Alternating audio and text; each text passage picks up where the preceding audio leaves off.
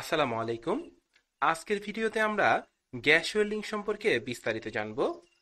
Gas welding বা অক্সিফুয়েল welding বলতে মূলত এমন একটি ওয়েল্ডিংকে বোঝায় যেখানে অক্সিজেন ও গ্যাস ফুয়েলকে প্রজ্বলনের ফলে একটি শিখা তৈরি হয়, যা অত্যধিক তাপ উৎপন্ন করে। এই তাপ ধাতুকে গলিয়ে জোড়া সৃষ্টি করে এবং ক্ষেত্র বিশেষে ধাতুকে কেটে ফেলে। তোমরা গ্যাস ওয়েল্ডিং এর চিত্র দেখতে পাচ্ছ। গ্যাস ওয়েল্ডিং এ বিভিন্ন যন্ত্রাংশ রয়েছে, সেগুলোর মধ্যে প্রথমে রয়েছে সিলিন্ডার। গ্যাস ওয়েল্ডিং এ দুই ধরনের সিলিন্ডার রয়েছে, একটি কালো রঙের এবং অন্যটি লাল রঙের। মূলত কালো সিলিন্ডারটিতে অক্সিজেন থাকে এবং লাল সিলিন্ডারটিতে গ্যাস ফুয়েল থাকে। আর গ্যাস ফুয়েল হিসেবে সব থেকে বেশি এসিটিলিন গ্যাস ব্যবহার করা হয়। কিছু ক্ষেত্রে গ্যাস সিলিন্ডারের যে রং আছে সেটাতে কিছু ভিন্নতা দেখা যায়।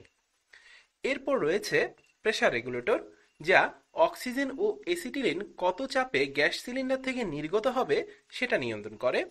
এরপর রয়েছে প্রেসার গেজ, যা দুটি গ্যাসের চাপ প্রদর্শন করে।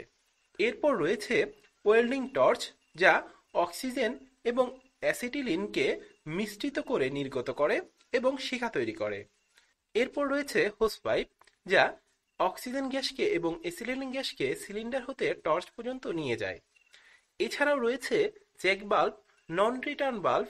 আর ওয়েল্ডিং করার সময় অবশ্যই নিরাপত্তার জন্য গগলস, হ্যান্ড গ্লোভস পরিধান করতে হবে। ওয়েল্ডিং এ যে শিখা তৈরি হয় সেখানে তিন ধরনের শিখা দেখা যায়। সেগুলো হচ্ছে কার্বুরেজিং শিখা, অক্সিডাইজিং শিখা ও নিউট্রাল শিখা। তোমরা চিত্রে কার্বুরেজিং শিখা দেখতে পাচ্ছ। একে রিডিউসিং ফ্লেমও বলা হয়।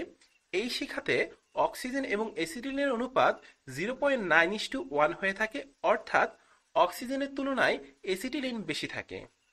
এই শিখা হাই স্টিল কার্বন, অ্যালুমিনিয়াম ও অলৌহজাত ধাতুকে ওয়েল্ডিং করার জন্য ব্যবহার করা হয়। এখন চিত্রে তোমরা অক্সিডাইজিং শিখা দেখতে পাচ্ছ। এই শিখায় অক্সিজেন এবং এসিটিলিনের অনুপাত 1.5:1 থাকে, অর্থাৎ অক্সিজেনের পরিমাণ এসিটিলিনের তুলনায় বেশি থাকে। এই শিখা দিয়ে ইস্পাতে ওয়েল্ডিং করা যায় না, বরং তামাদস্তায় ওয়েল্ডিং এর জন্য অক্সিডাইজিং শিখা ব্যবহার করা হয়। এরপর তোমরা দেখতে পাচ্ছ নিউট্রাল শিখা। এই শিখাতে অক্সিজেন এবং এসিটিলিন সমান অনুপাতে থাকে। এই শিখা mild still, stainless steel, cast iron, তামা ও অ্যালুমিনিয়াম ধাতুকে ওয়েল্ডিং এর জন্য ব্যবহার করা হয়। নিউট্রাল শিখাকে গ্যাস কাটিং এর জন্য ব্যবহার করতে দেখা যায়। এখন তোমরা গ্যাস ওয়েল্ডিং এ অক্সিজেন এবং এসিটিলিনের মধ্যে যে রাসায়নিক বিক্রিয়া হয় সেটি দেখতে পাচ্ছ। এবার আমরা জানবো ফ্ল্যাশব্যাক ও ব্যাকফায়ার কি। প্রথমে রয়েছে ফ্ল্যাশব্যাক। যখন শিখা টর্চের ভিতরের দিকে জ্বলতে থাকবে, এমনকি সেটা হোস পাইপ থেকে রেগুলেটর পর্যন্তও হতে পারে, তাকে ফ্ল্যাশব্যাক বলে। ইহা তখনই হবে যখন অক্সিজেন হোস পাইপে এসিটিলিন প্রবেশ করবে কিংবা এসিটিলিন ও হোস পাইপে অক্সিজেন প্রবেশ করবে। এরপর রয়েছে ব্যাকফায়ার। যখন শিখাটি টর্চের ভিতরে পপ আওয়াজ করে জ্বলে উঠবে, তাকে ব্যাকফায়ার বলে।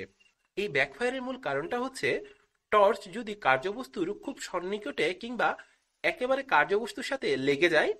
এছাড়াও গ্যাসের চাপ যদি খুব কম থাকে তখন ব্যাকফায়ার হতে দেখা যায়। আশা করি তোমরা গ্যাস ওয়েল্ডিং সম্পর্কে বিস্তারিত জানতে পেরেছো। এছাড়াও যদি আরো কিছু জানার থাকে তোমরা অবশ্যই কমেন্ট সেকশনে জানাতে পারো, আমি চেষ্টা করব সেগুলোর উত্তর দেওয়ার জন্য।